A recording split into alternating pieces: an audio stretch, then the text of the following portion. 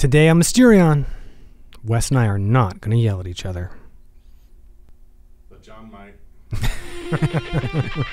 Two friends, Two pastors two theologians, pursuing spiritual life by exploring the scriptures. in conversation with the fathers.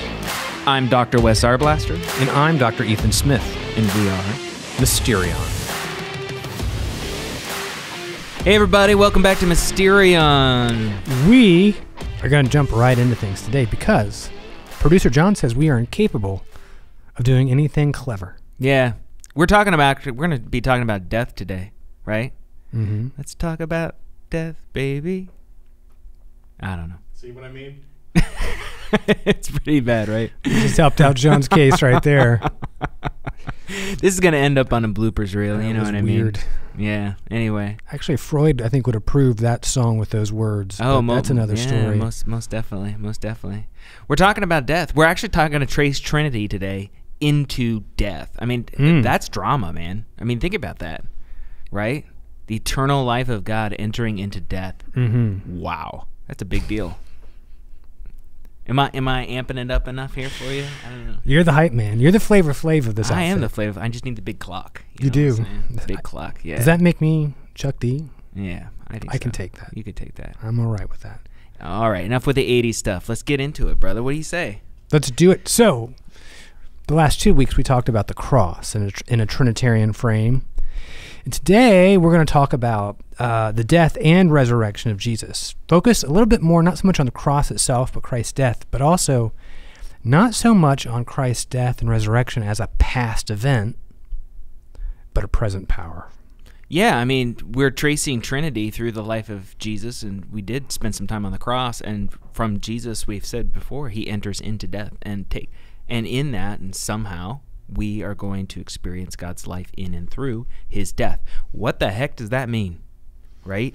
Big time. Like, that's a big question, right? That is a big question. And I think for most of us, most of the time, we're just like, oh, I don't know. When I die, I'll go to heaven or something along those lines, which is not wrong. But scripturally, I think we'll find Christ dying and rising intersects with our life, and the whole life of the Trinity intersecting with my death and my dying. It's not just something on my last day. It's something that can happen any day, anytime. That's always. important to talk about, because I think one of the things is when we start talking about things like death, for example, we can talk about it in looking at it theologically or talking about theologically. It's very easy to create this distance between us and death, as if death is like this thing out there, right? Mm-hmm. And we're going to intellectualize, about it. We're going to reflect and contemplate about death. But we don't want to do that, because we think that in some sense that makes the reality of death false in relationship to our life, right? Mm-hmm. Death is something that isn't an abstract problem. It's a present reality. Like, one of the examples we might use is like, we could talk about, toothaches and how to solve a toothache in the abstract. It's very different when I'm actually experiencing a toothache. How do I deal with this pain? How do I deal with this problem? It's an immediate reality. Mm-hmm. And I think that, true to what we've been saying about Trinity as not an intellectual question, but it's something true to life. It's something that we enter into and experience is personally, experientially. We're going to find the same thing is true when we talk about God's relationship to our own dying. Right? Well, I think, before the show, you misremembered a quote from C.S. Lewis, and the misremembering was quite relevant, even if he never wrote it. Yeah, it's all right. Go ahead. You said you seem to remember him when he wrote the book, The Problem of Pain.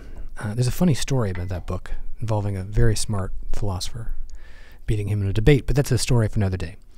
Anyway, you misremembered him saying, something like, I can't write this book about pain and suffering because I have this toothache, right? And, at some point, he's writing the book about pain and suffering as he's enduring this awful pain and suffering in his mouth. It's getting in his way. And one of the things we're going to see, we're going to end up in Romans 7 and 8, but that's not where we're going to start. But you might want to hold that, because we're going to be looking kind of close at some of the passages there. That the Apostle Paul talks about death and life, dying and rising, kind of like if C.S. Lewis had that toothache while writing a book on pain. right? He talks about salvation through the death and resurrection of Christ as he's experiencing that as a present reality. Right. And it's a very different way of approaching the question of death, and what does Jesus accomplish in his own death, and how does he meet us in our death, right? Mm-hmm. It's a very different question viewed from the perspective, what we're going to see, Paul's perspective, where he's undergoing this, rather than just some sort of like, theoretical problem. So, so we're going to dive into this thing, and I think it'll be eye-opening for us to see how Trinity encounters us. Eye-opening and eye-popping. Eye-popping. I found out today your eye is part of your brain. Fun fact. Fun fact. It's Fact not of something the day. attached to your brain. It's part of your brain. So we teach empirical facts on Mysterion every so often. There we go. There you go. Take it home. All right. Let's dive in. We're going to start in Matthew, right? The Gospel of Matthew, in a weird passage in Matthew. People have puzzled over this for a long, long time, and today we solve it. It's all clear. Fundamentally solved. I'm going to go ahead and read this because last week you volunteered to read a passage and it didn't go so well. Round 2 went all right, brother. Jeez. No yelling. All right. Matthew 27, 50 through 52. And this is at Christ's crucifixion. And Jesus cried out again with a loud voice and yielded up his spirit. And behold, the veil of the temple was torn in two from top to bottom, and the earth shook, and the rocks were split. The tombs were opened, and many bodies of the saints who had fallen asleep were raised. Super interesting passage. So the reason why reasons. we pick up on this is because this is where we left off. We left off with the crucifixion of Christ, right? So right here, this is the moment in which Christ's crucifixion actually comes to its terminus, right? He dies. He cries out with a loud voice. And this translation says yielded up his spirit, but it's actually yielded up the spirit, which might become relevant later on. And then behold, the veil of the temple was torn in two from top to bottom, and the earth shook, and the rocks were split, the tombs were opened, and many bodies of the saints who had fallen asleep were raised. Now, when we first look at this, it could look just like a catalog of events, like a journalist is sort of writing down dramatic events that are happening. But what we want to highlight is the fact that all these things are connected. The fact that he cries out, he yields his spirit, and then immediately there's a reason why Matthew follows that specifically with the description of the veil being torn in the temple, and then following that, the earth shaking and tombs being opened and the dead rising. So say a word. So all of the Gospels, but especially the Gospel of Matthew, tells the story of Jesus as the conquest of the dominion of death by the kingdom of God, right? And in this frame of mind, we've talked about this a fair amount, so I'm going to do some summarizing. The ancient temple that was standing when Christ walked the earth was a scale model of the kingdom of God, a microcosm, and also a microcosm, a small version of creation as it should be. Right. So there were no dead things in the temple. Well, we often, on that sort of ladder view we've discussed these last few weeks, where God has this kind of scary holiness where He can't be around sinners. The fact that the temple was a place where if you touched a dead body, you couldn't go in, or if you have a withered hand, you couldn't serve there, or if you were blind, you couldn't serve there, or women couldn't approach at certain times in their cycle. It was thought that God's just so holy, He can't have those things in that place. But I think historically and scripturally, it's more true to say that because the temple was supposed to be the creation as kingdom of God, but it wasn't really it. It's a scale model. You had to do things like keep those things out so it could represent creation as it should be, unmarred by death and by sin. So it's the place where the kingdom of death hadn't taken over. And what you have in the Gospels is very much Christ playing the role of the glory of God seated on the mercy seat. And it's if He got out and walked out of the Holy of Holies and started walking through the dominion of death. And all of those things that spoke of death, like withered hands and blind eyes and issues of blood and dead bodies, every one of those things that He touches gets healed. And all of a sudden, everybody is in the kingdom because they're with Christ, and the deathly things tend to fall away, right? It's creation as it should be. To be in His presence is to be in the presence of kingdom, of true temple. And then the story has this shock ending where he doesn't just touch deathly things like blind eyes or dead bodies when he raises the dead. He actually dies, and God himself, the one seated on the throne in the kingdom of God, enters into the heart of the kingdom of death by dying, and immediately it's like death blows up and gives up the dead. Right? So the fact that the sequence of events, Christ cries out his last breath, yields, or actually the word can also be translated as sends the Spirit. The veil separating the holy place, the place that's pure, where there's no death or sin or evil, the veil ripping from top to bottom is like the Spirit being sent out from the place of God's kingdom, place of life, place of perfection, of incorruption, of eternity, and goes out into all of the brokenness and into the most extreme far reaches of that, which is actually the dead themselves, and causes that dominion to be undone. Right? Yes. And so in that sense, to use the ancient language, right, Christ tramples down death by death, and upon those who are in the tombs begins to bestow life. So that sequence of events is the kind of description that we have here. Now, I think what we want to talk about, because we just want to open with this image, because what we want to say about it is many of us can like nod our heads and say, yes, I believe that. I see things that way. And yet we see ourselves as at a remove from it, right? We see Christ entering the place of the dead as, I don't know, maybe a mythological place or a real place like hell or Hades or whatever it may be. I told you about those Russian scientists who dug into the earth really you did. deep, and they heard screaming. Yep. That's hell. So, yeah. It's real. I have a lot of science today, folks. A lot of science. I wouldn't trust this guy on that at all. But my point is this, is that when we look at those things, we see those things at a distance, right? But what we want to talk about today is the way that St. Paul understands this is when Christ goes into the land of the dead and touches the dead and brings the dead back to life. He's including himself in that. So the dominion of death is one that's not just the limits of that aren't just the corpses, those who have passed on, but it includes even those of us who are alive today. Yeah. So go ahead. I think we're going to see what Paul has to say is a couple of things, right? It's not Christ descending into death and destroying it by death. Christ invading the kingdom of death with the spirit of life, right? The spirit that was breathed into the nostrils of Adam at the beginning. He goes into the place of death and breathes that forth. One, that's not just a past event. And two, that is something that can and does happen in us. We are carriers of this thing called death.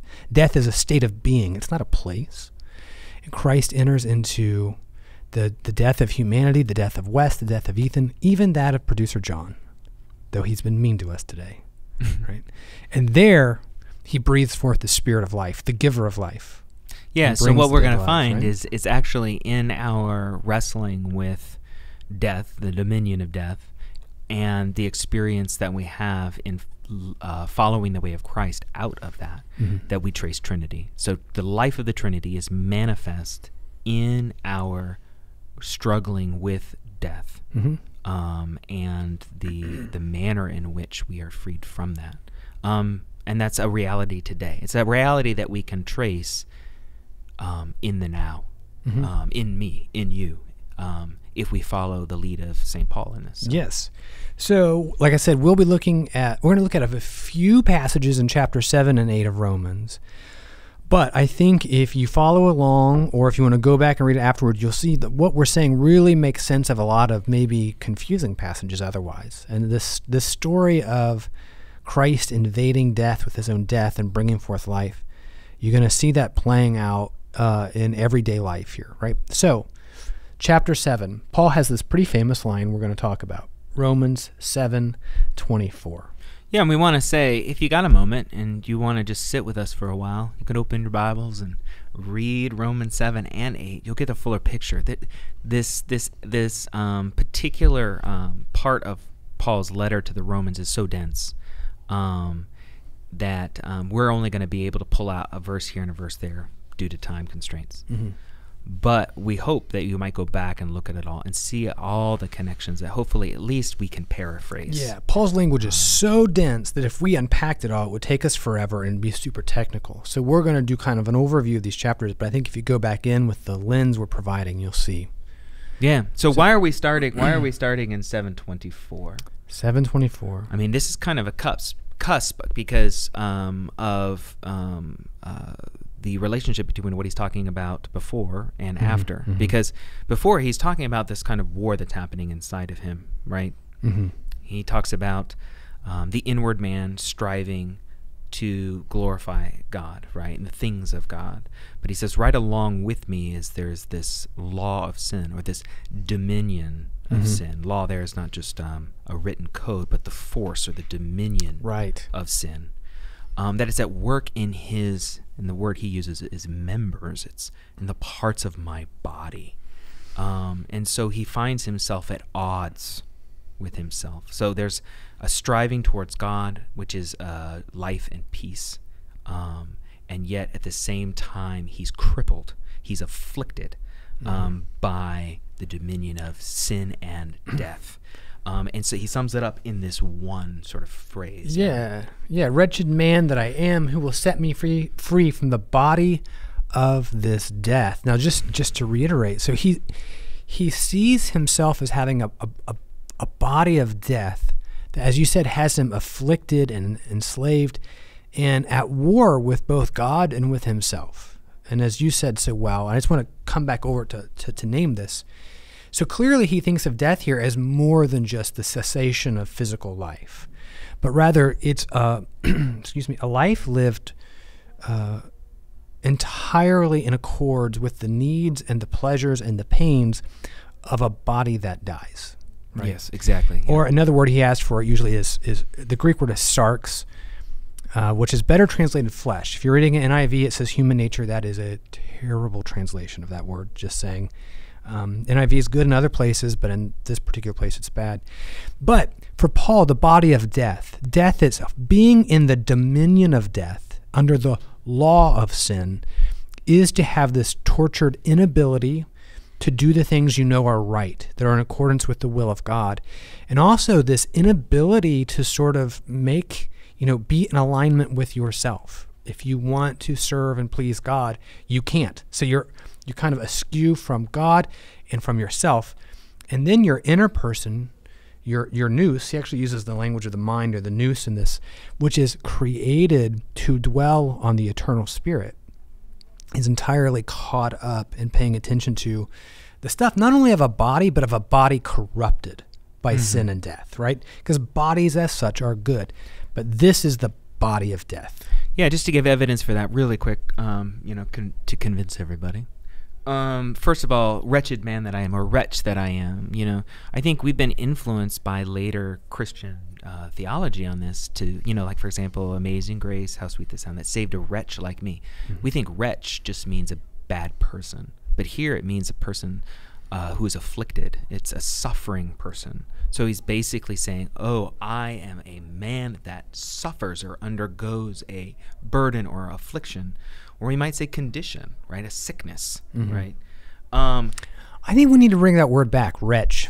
Yeah, I like that. It? It's a good word. It is good. Wretch. It is. I get the thumbs up from John. Yeah. John likes it. So maybe we'll work that into a cold open, calling each other wretches. We'll do it. Yes. This wretched condition, this affliction, is the affliction of a body of death, and it's literally, he's talking about the members of his body that die. So the point here is, my point is this, is that death is not for Paul an abstract reality in the future. It's not some theoretical thing out there. He's talking about his own body and the kind of struggle that he has in relationship to the way in which he can't do what he desires to do. And he always seems to find himself stumbling because his body is afflicted in this way. The members of his body are warring against his spirit.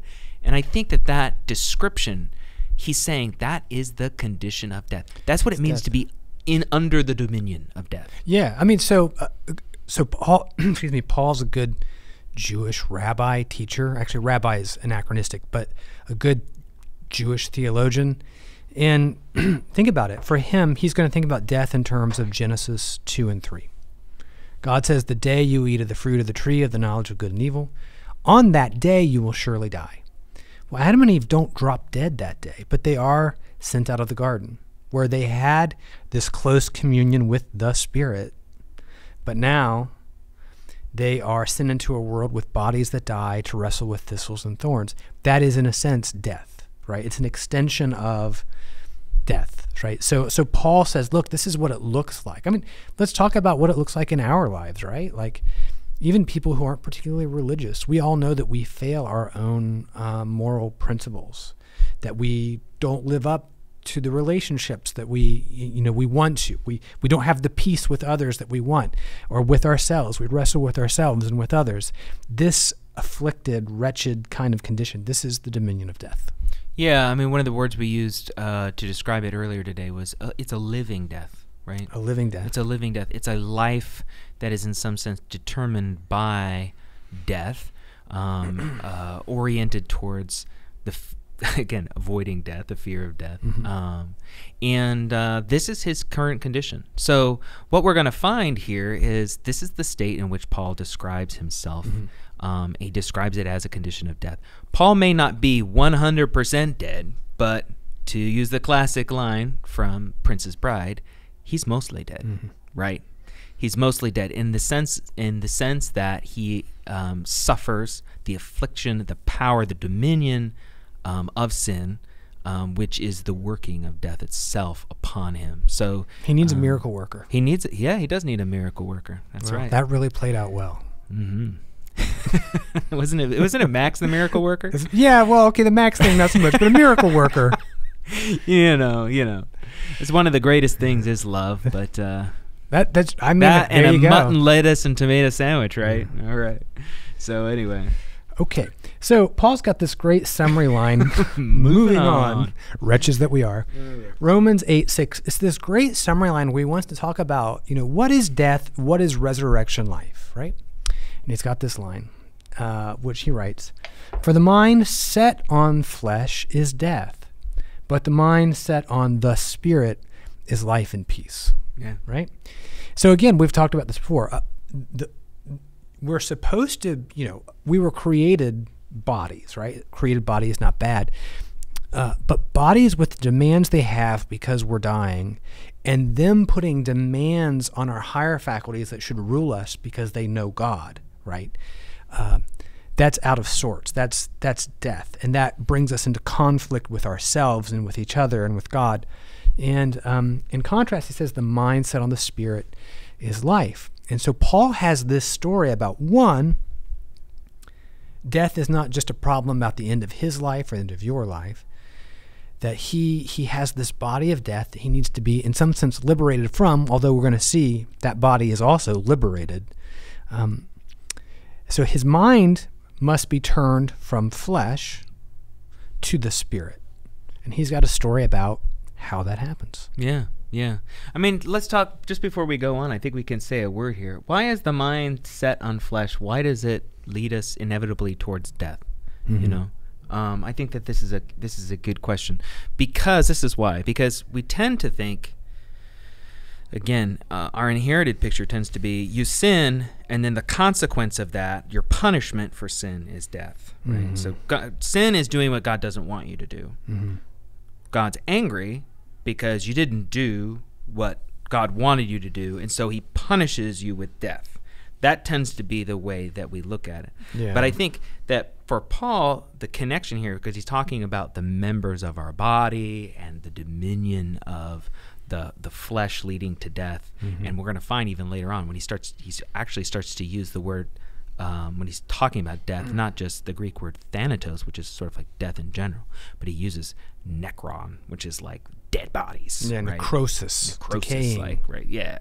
So he's really connecting very closely this idea of the flesh as directing us towards death, as if death is the inevitable consequence of this. Yeah, it's like in this kingdom, death is king and sin is his law. I think sometimes the modern world will get it backwards, right?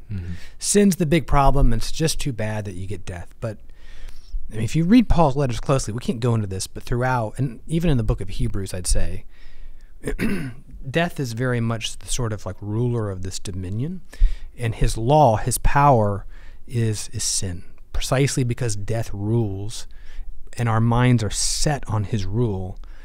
That's where sin comes from, right? I mean, Hebrews talks about Satan having the power of death and holding us captive by the fear of death. That's what drives all these wild sins that we engage in conflict with each other and with ourselves. But anyway.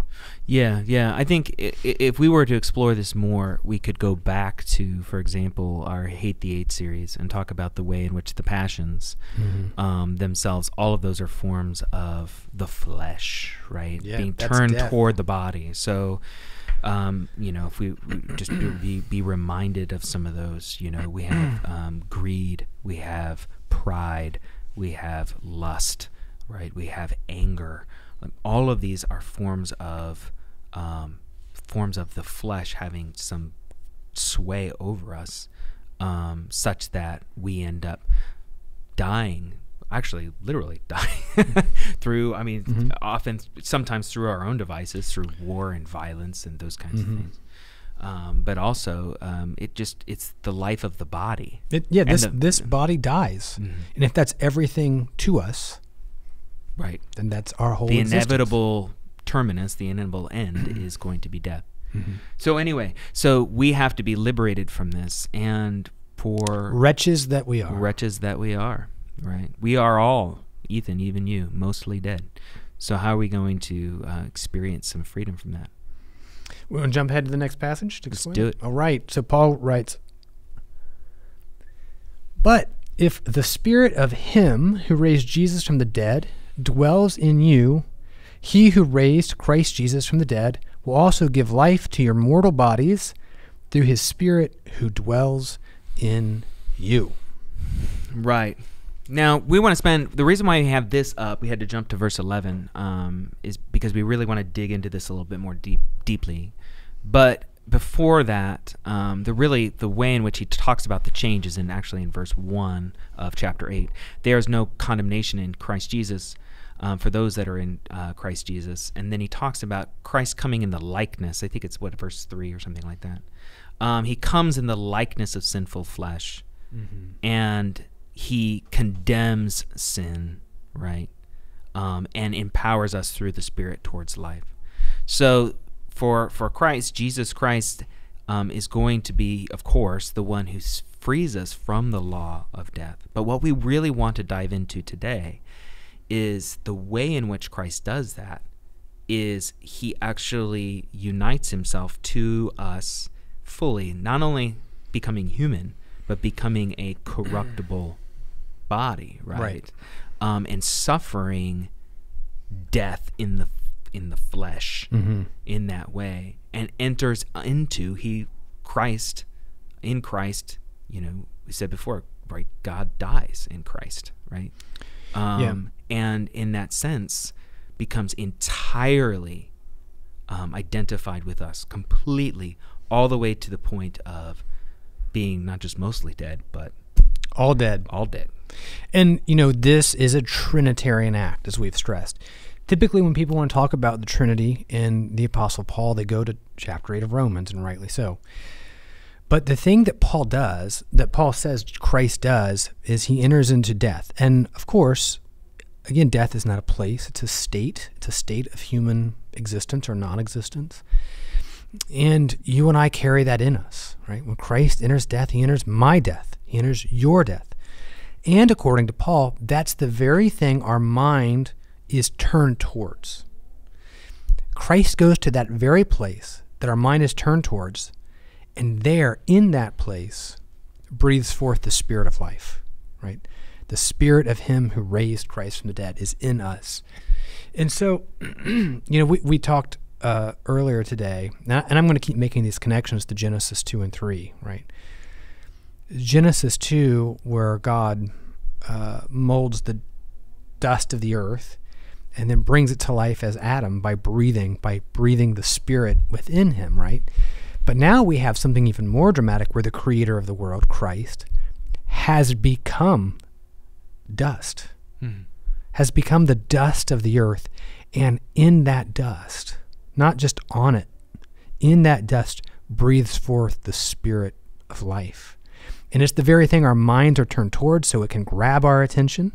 It's where we're facing, where we had looked at the things of death and therefore brought death in as the whole of who we are.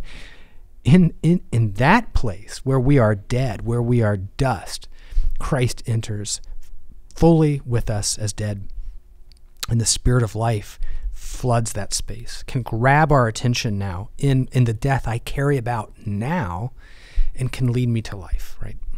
Right. So rather than Christ's death being just a payment for, a sin debt or something like that. For wretches. For wretches. What we have is Christ's death on the cross. He breathes out his Spirit. He becomes a corpse, right?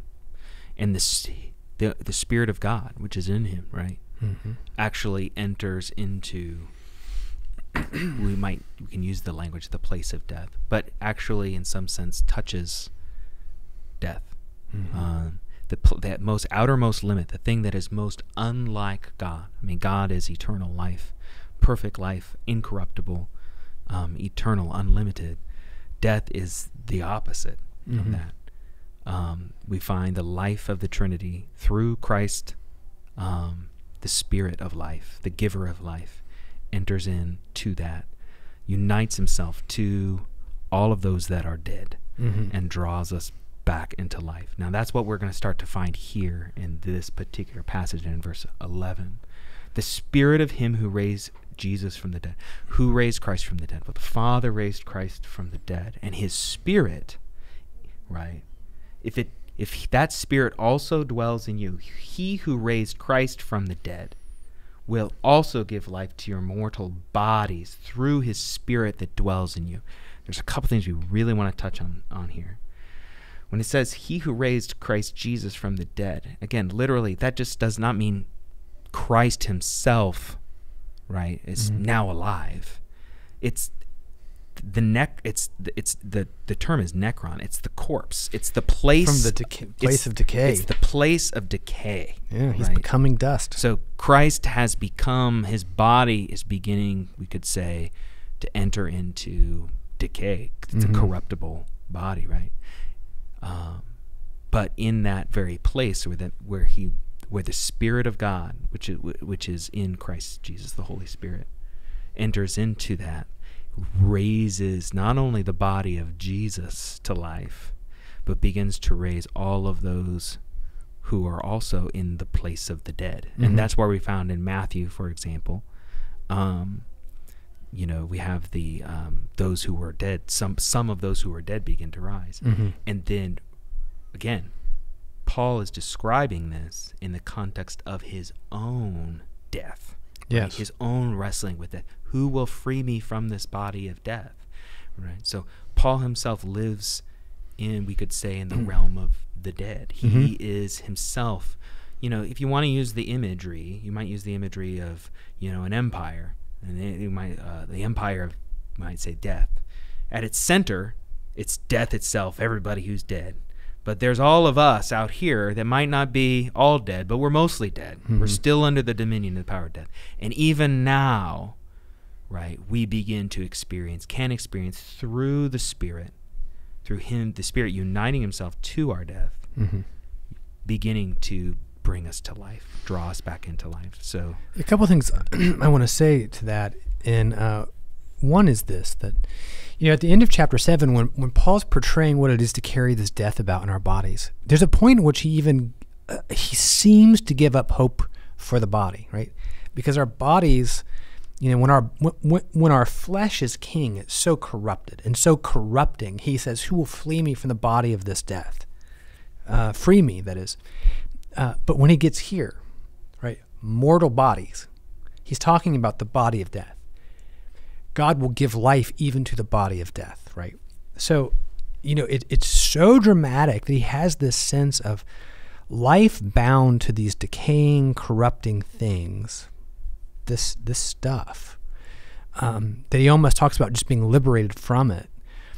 But then when he starts to talk about our hope and the death and resurrection of God, the entrance of the life of the Trinity into our death to bring forth life, then he talks about bringing to life the body of death, right? So there's nothing left behind, so to speak.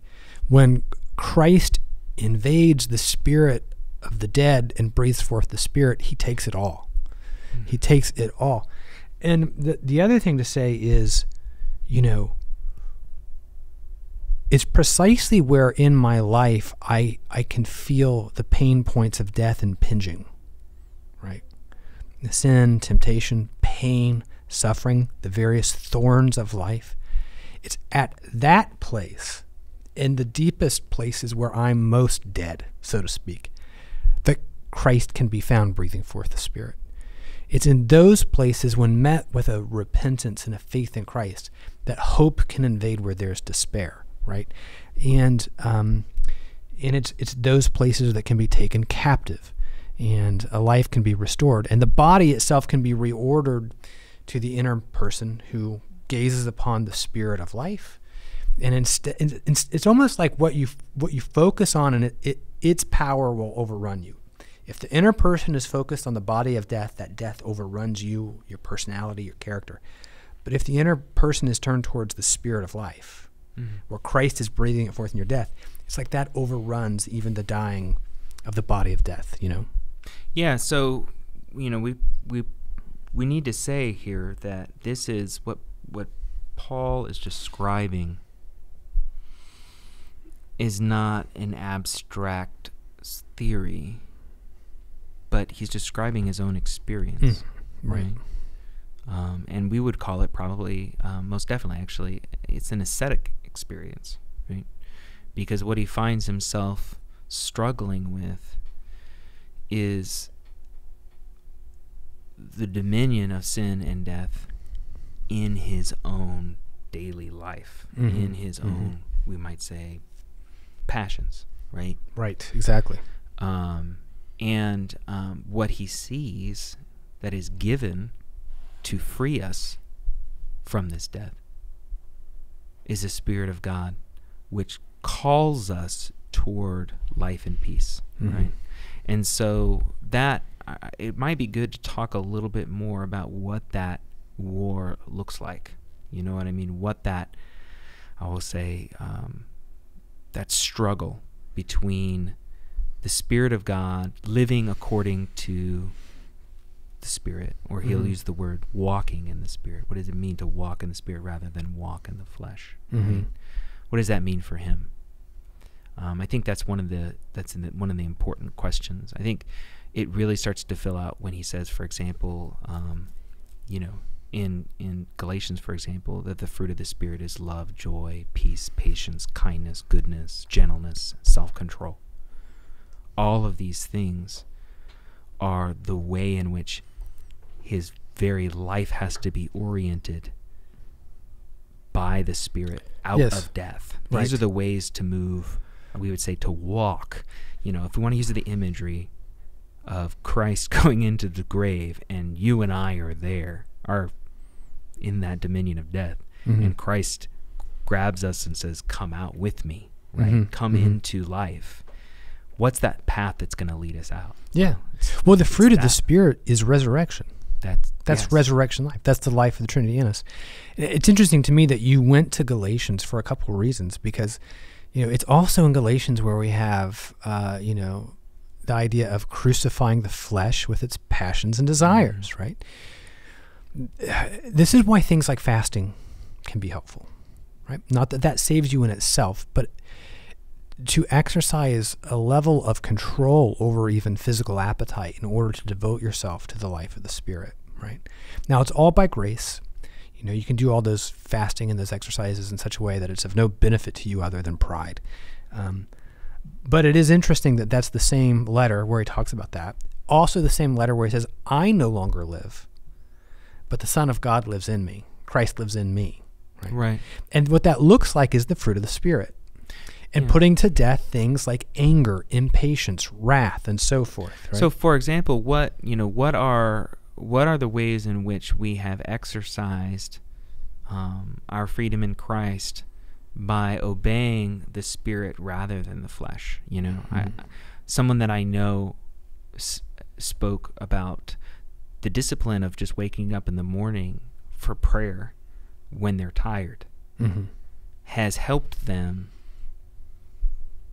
control their anger, because what they've begun to do is recognize that they are not a slave to their flesh, right? And even those little victories, like I'm going to get up and pray, dedicate time in prayer rather than sleep to the last minute, gives them the kind of that walking in the Spirit, you might say, gives them wisdom, strength, trust, faith. So when they're having an argument with their spouse, they can hold their tongue. You know, they're not going to say things that they would want to say that before they would have, because they were ruled by their members, which are bound for death. Right. So those are the kinds of things. They're very, again, we're just using very small, mundane things. That's right. That's actually the way in which resurrection life penetrates our mostly dead existence. Well, and right? isn't that interesting? This is the place where that person's mostly dead, his angry words with his wife. But with this, that becomes the very place where resurrection life then gets touched. Christ descends into that deepest death within this person of that anger. And that becomes the very place with this little practice. Right. The Spirit brings forth resurrection life, the life of the Trinity in that one. I mean, we could go on and on. It's so interesting that there's all these ways where we can talk about, you know, there's death itself and Christ invades it at the cross.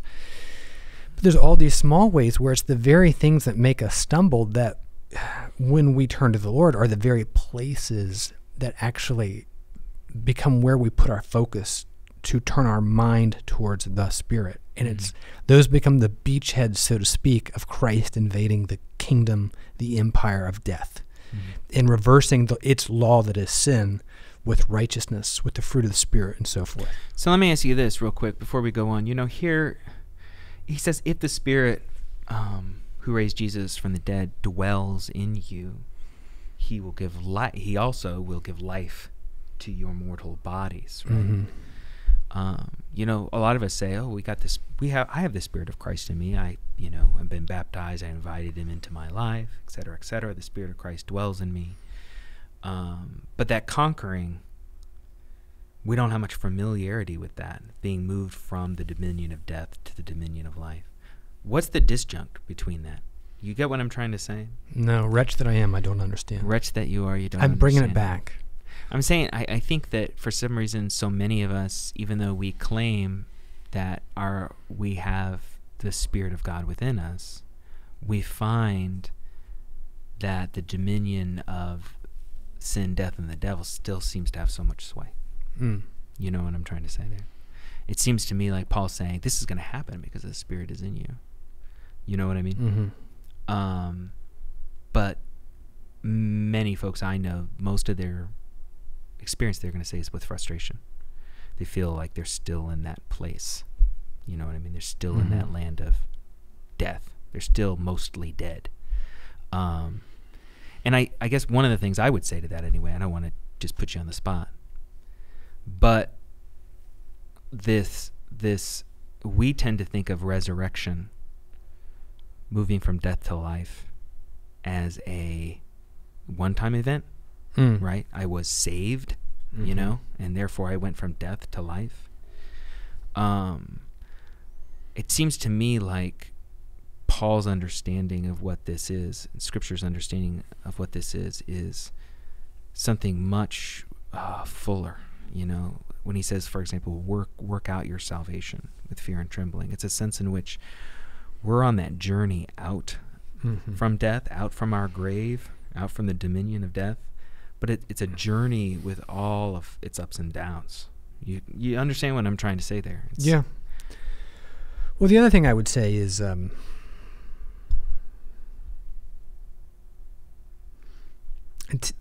to me, like, these victories tend to invade the weak points.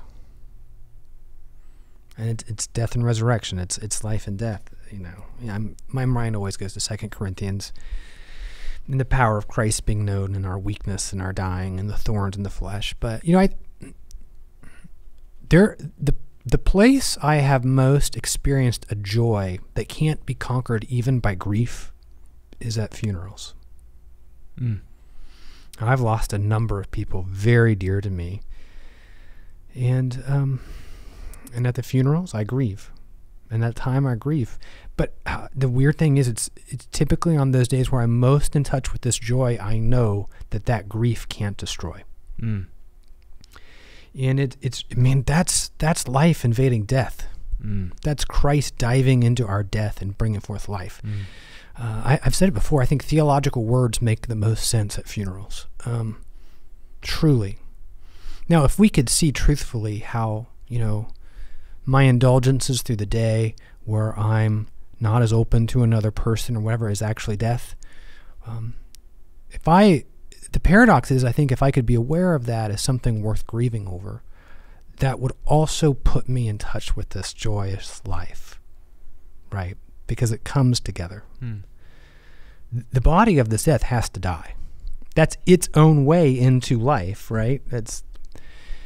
So I think there's the thing you're saying where it's these little things you do, yes, right? It's not the big victories, it's these little steps you do, building little habits. But then I also think it's those places where it is clearly death in your life, and yet because, there's faith or what have you around you, that it will sometimes put you in touch with this deeper hope, this deeper joy, this deeper peace. If we could come to a place and see, it's really paradoxical, right? There are things worth grieving in me more than just those days. If I took that seriously in prayer, that would probably put me more in touch with life. That death leads to life. That's the way. Running away from death leads to death, right? But it's like an ignorant death. I don't even know, right? You pick up your cross and follow. Don't let it just drag behind. I think some of those are to me, the things I would say. We have to learn. I'm going to say this, we have to learn to get a right relationship to our suffering. Everything hinges on finding a right relationship to our suffering. I'm convinced of this.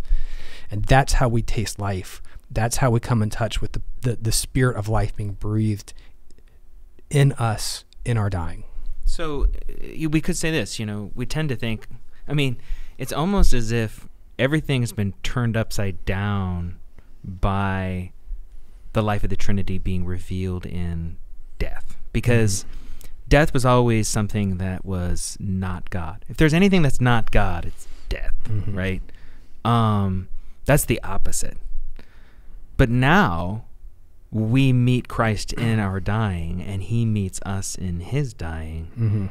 And suddenly what we find is it's in our dying that we find him, right? So it's a wonderful thing, because it's sort of like it's the one thing we're all going to accomplish. It's yes, it is the one. We would say it's the one thing that before Jesus Christ we might say God's not there, and now he is. And it's the one thing that we all get to do, no matter how. I'm not going to fail at that one. I didn't make it to the NBA, but I'm going to pull this one off. Right? So, yeah. So, we fight it.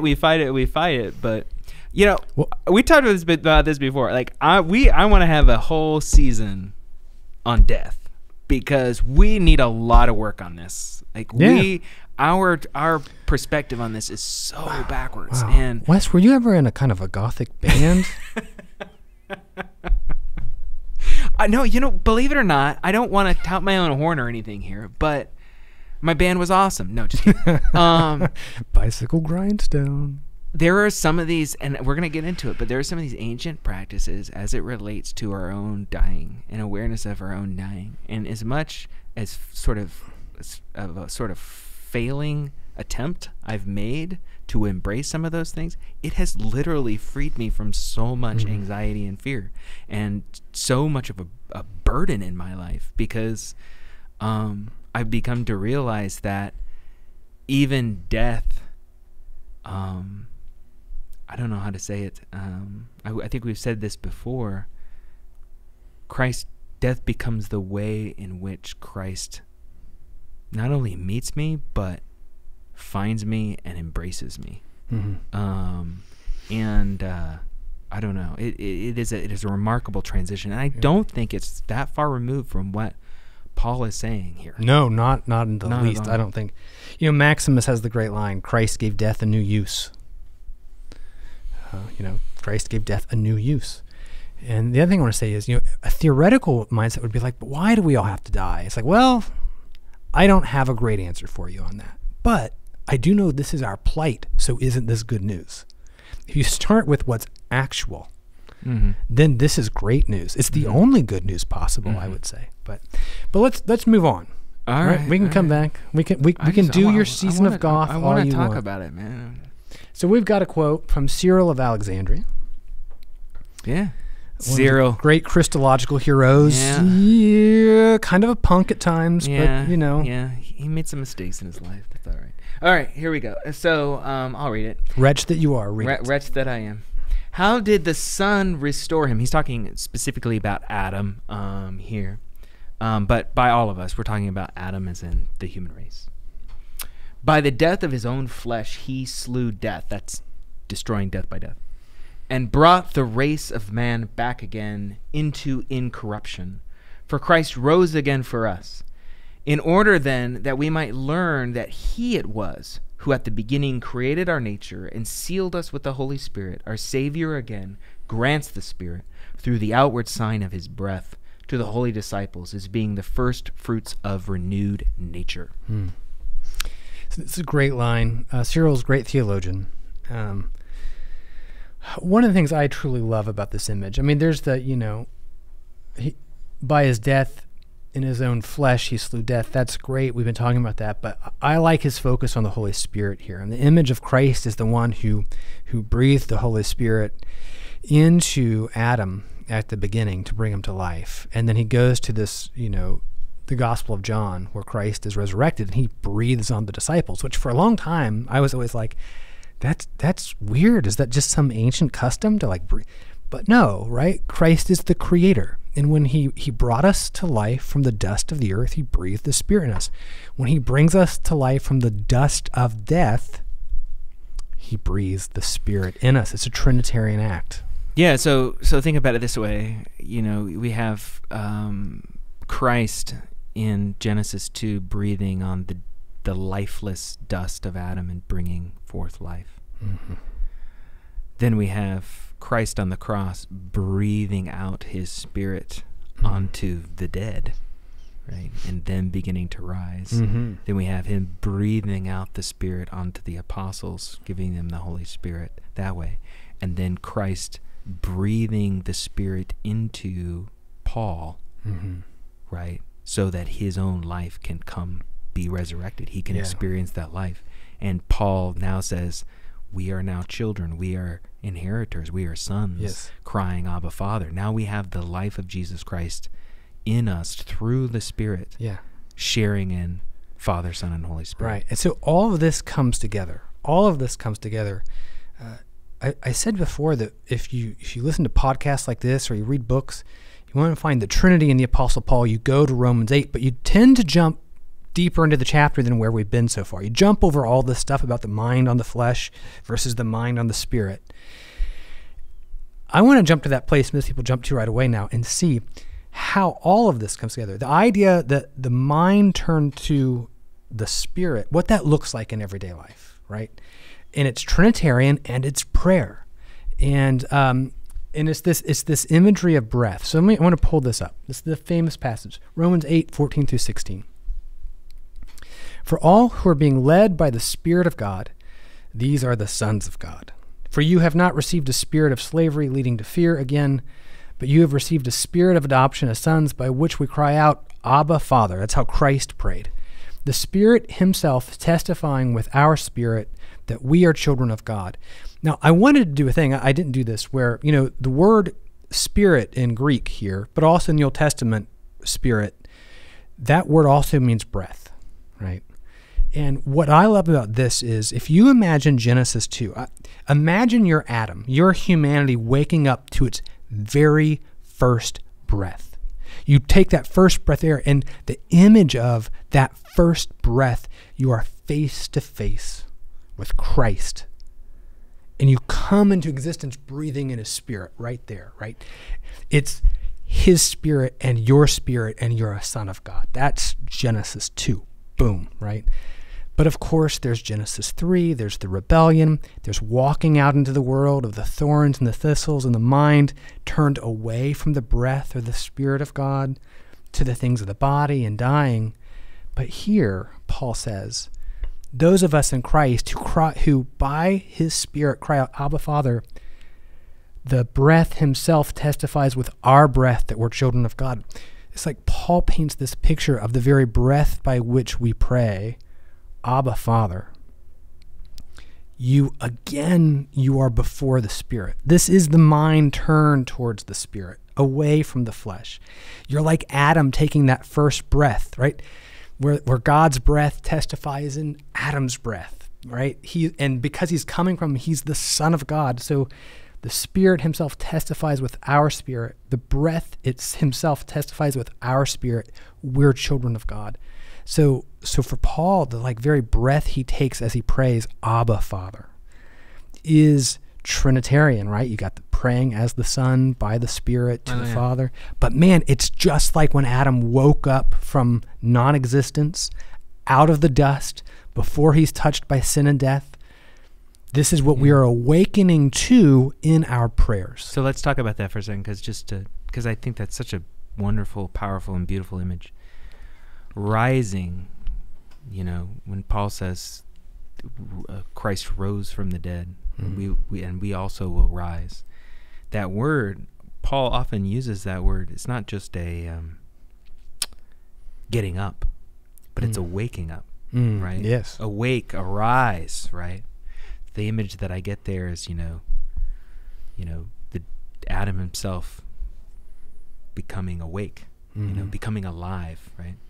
And the image of resurrection there is not just so much as sort of getting up, the dead body getting up, but the idea of waking up, arising, right, into this new life, being aware of what Christ is doing in you.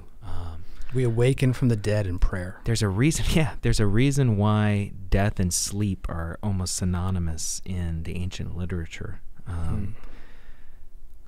They often talk about Christ as not dead, but they use the language, Christ is the king is asleep, right? But Christ awakens, right? And awakens us. And we are sort of, again, to use the image of what does it mean to live in the life of the Spirit as we struggle with it. It's sort of like, man, when I wake up in the morning, you say you wake up really lucid, but I have a hard time. I am like squeezing my eyes, and my wife will testify to this. It takes me about 30 minutes just to start to get clear. And imagine that as an image of what it means to begin to live into a resurrection life, to begin to trace the Trinity, the Spirit waking us up to his own life. What a beautiful image. Yeah, and I think that's your waking experience is truer to our spiritual reality, right? We don't just boom resurrection, but we are slowly coming out of the sleep. It's wrestling in prayer, right? And that's where we are awoken. So yeah, that's great. Wonderful first person image there. We're gonna keep tracing this. I think we're running out of time. We are running out of time, guys. We won't disappoint you, though. Time is finite for us. We'll keep talking about death. It's gonna be awesome. Maybe you could come in. Your old band could come in. Play some death metal. Oh yeah. You know what? Maybe we will. All right. Thank you for joining us. Yeah, we'll see you next week. Like, subscribe, make comments, recommend, send money, all that stuff. We'll see you.